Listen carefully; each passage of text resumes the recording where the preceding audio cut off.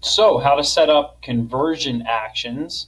So first things first, we're going to go to measurement, conversions. We're going to click on this plus sign. First thing that we're going to set up is how to track form submission conversions on your website. So first things you want to select is the lead selection here. Select the action that you'd like to track, lead, okay, conversion name, form submission. Then we want to go, for the time being, just because everything varies, we're going to not use a value for this conversion action. No value. Count. Select how many conversions to count per click or interaction. We're going to do every. What this means is if one person converts 2 times, that'll be tracked as 2 conversions. Our conversion window, we're going to expand this to 90 days. Just because I want always to be tracking when people convert, no matter what that timeline is. You never know when someone's going to write your website down and convert later once they visit it from a Google ad. Okay, so view through conversion window. Okay, we're going to keep that as is. Include in conversions, yes. Attribution model. So this is the easiest way is to do last click. So to basically track the keyword that was typed in on that last click. I personally think that the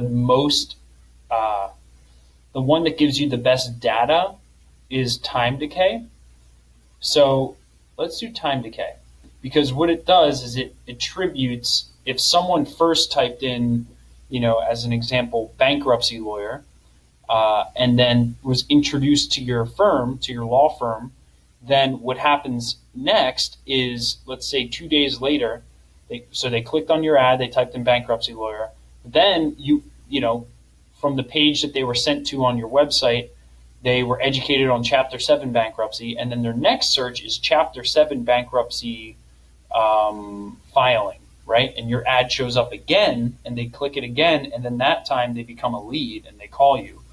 Well, what's going to happen is Google's going to give a little bit more weight to that second search, okay? But it's not last click. Under last click, you would only get credit for the last keyword they typed in before they called you.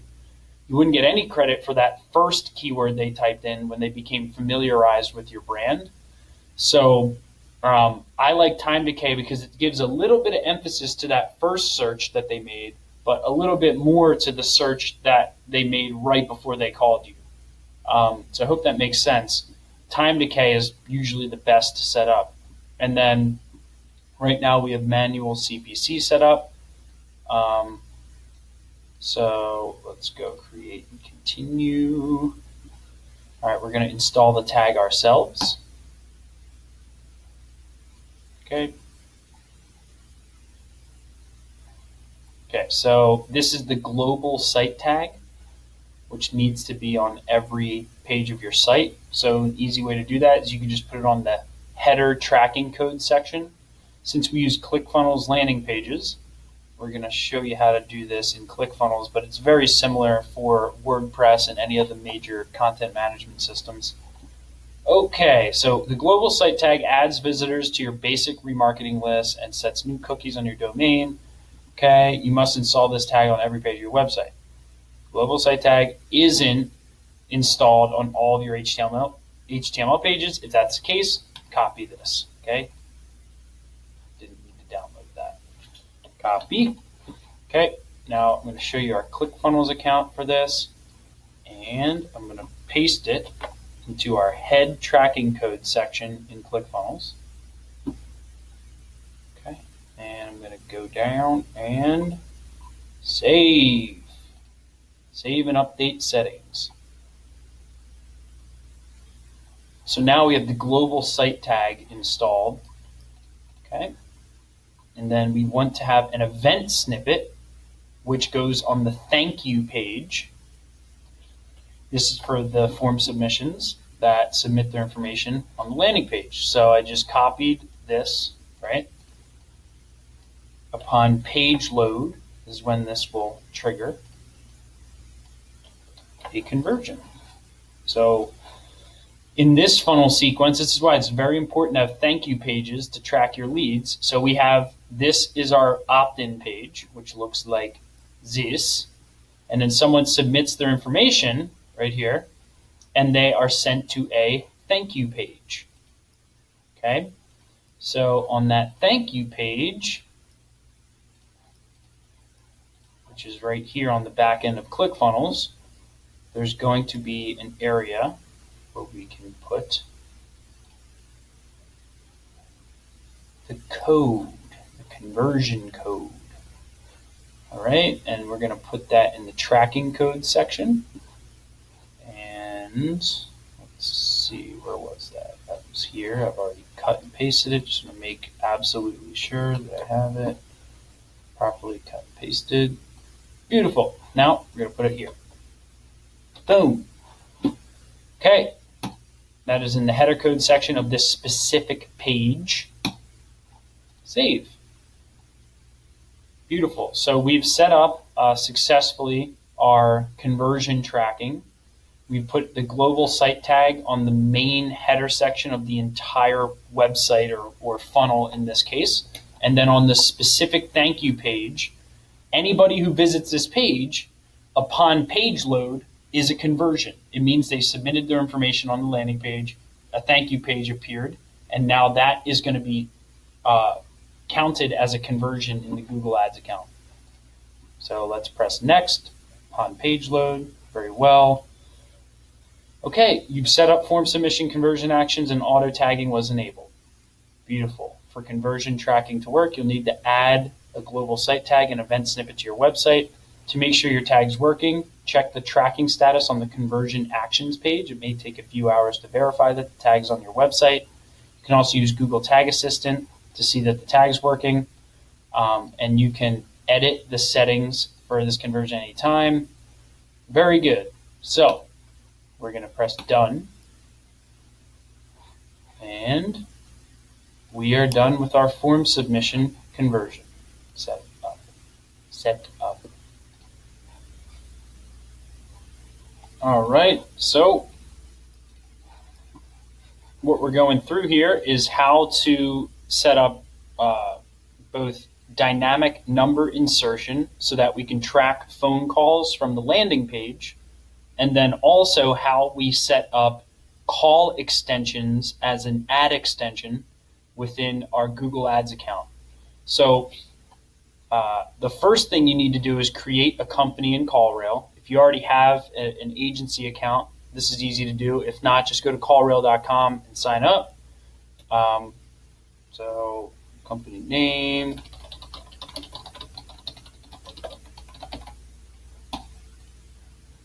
Okay, and their time zone, what's Arizona's time right now? 8:27 a.m. Is that true? All right. So let's see. That would put us in, well,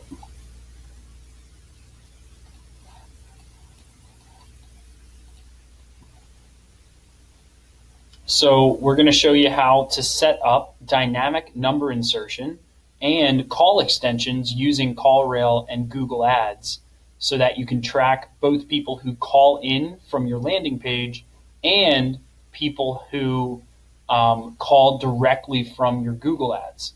So in CallRail, you first have to create a company.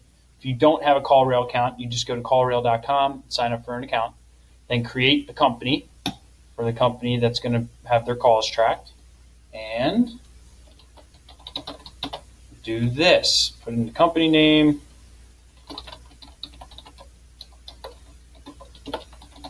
Okay.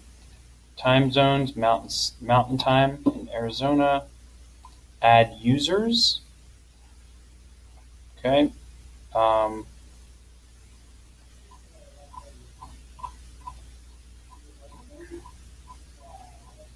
So this will just auto-populate from the users that you already have in your account, which should just be internal employees of your company. All right. And then what you're going to do is you're going to create tracking numbers. Okay. So creating tracking numbers. Here's what you do. You go to create number. Okay. Now the first one we're going to do is how to set up the dynamic number insertion. So on my website, you're going to go calls, keywords, and web sessions. It's going to allow you to do dynamic number insertion tracking. So we're going to call this AZ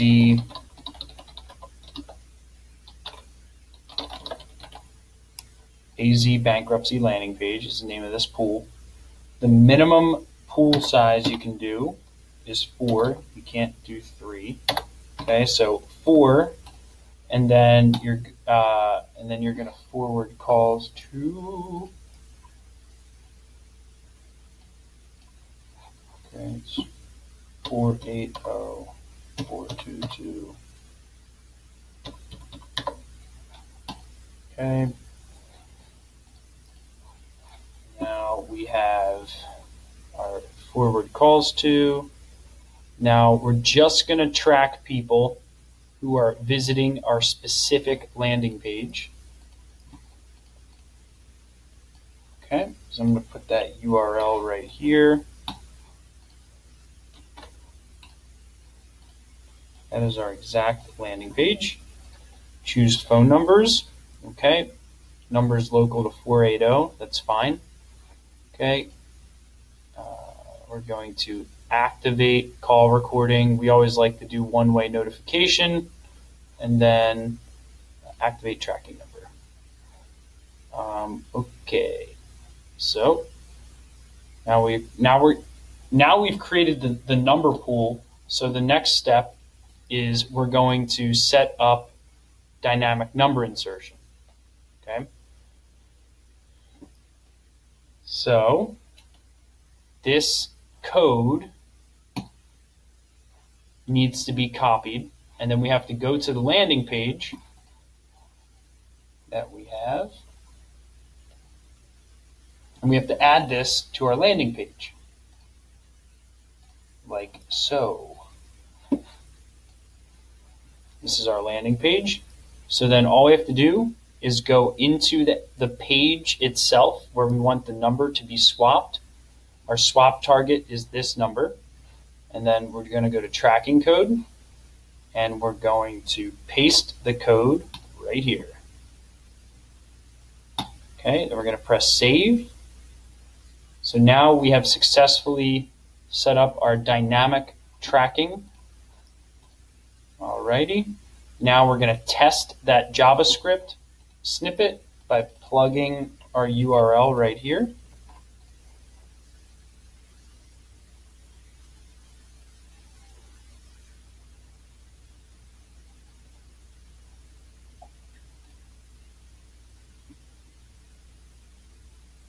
Sometimes it takes a couple seconds, and now it says your code snippet is properly installed. Okay, beautiful. So we have now set up our JavaScript snippet. Now the next step is going to be to integrate with our Google Ads account so that we can track call extensions. So let me show you how this works.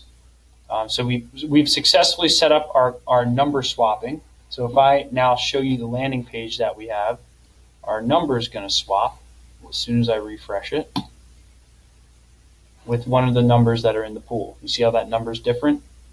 It's different than the other number that we had. So now we have dynamic number insertion set up properly. We are going to integrate with our Google Ads account, but what I like to do before we do that is make sure that I have a call extension number set up. Okay, so here's how you set up a call extension number in CallRail to then bring over to your Google Ads account.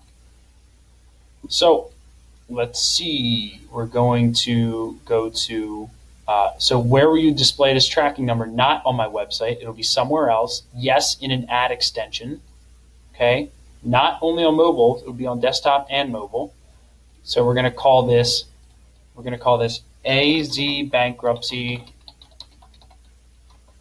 Call Extension Number. Okay, we will be forwarding calls to 480. Okay, create phone number. Yes, number's local to this. Try and find one that looks graphically appealing. I like 771. Number features, call recording for the client, and then activate tracking number. Very good. Now we are done with that. So we have our tracking number here. Okay. And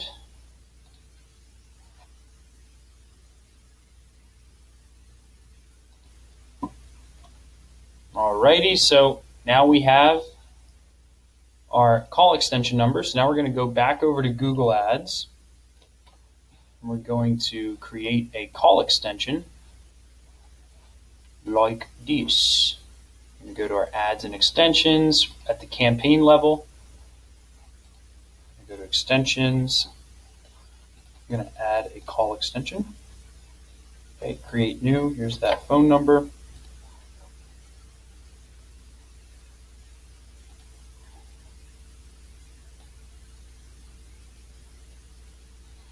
Okay, very good. So what we're going to do is we're going to use the conversion action calls from ads, which will be added to your account when we get our first call. And I'm also going to integrate with our CallRail account. Okay, I'll show you how that works. So now we have a call extension here. And then what we're going to do is back in here, now that we have our call extension properly updated in Google Ads, we're going to do this. We're going to go to settings, integrations. We're going to link with our Google Ads account. Okay, authorize.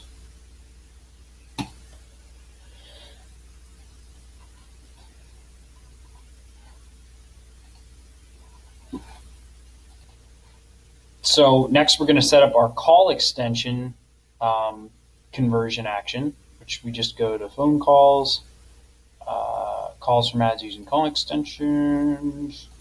Call this call extension. Okay, don't enter a dollar amount unless you're e-commerce. Okay, I like to do every one conversion for this, and then call length, I'm going to reduce it to 20 seconds, maybe even, let's do 15.